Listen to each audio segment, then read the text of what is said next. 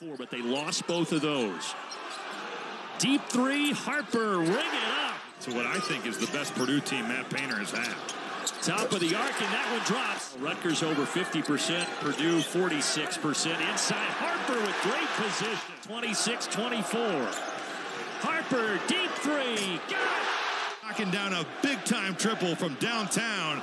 And I was going to say the rack, but Jersey must. Harper from the top of the arc, he hit again! It's a simple pin down. Ron Harper comes off first, gets held up a little bit.